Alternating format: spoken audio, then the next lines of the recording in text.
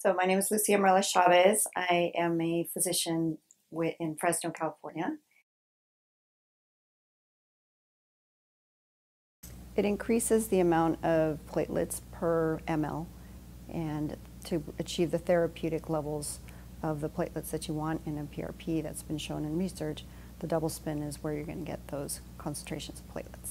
So with the hair procedure, we divide it into 3 steps, and the first step is injecting the PRP with the biologic in it.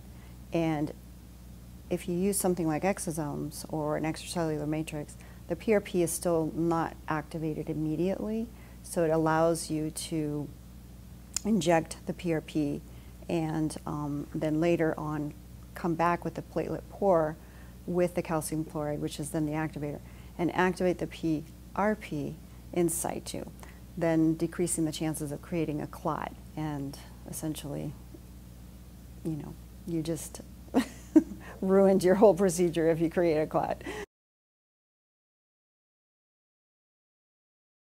We add dexpanthenol, and then all the other growth factors that are floating around in that platelet pour, it just allows the patient to heal very nicely. After the anesthesia is worn off, they feel very little pain, they don't have a lot of swelling. It's just liquid gold, and it helps to seal up any of the puncture sites from all the injection sites. It's like a liquid Band-Aid as well.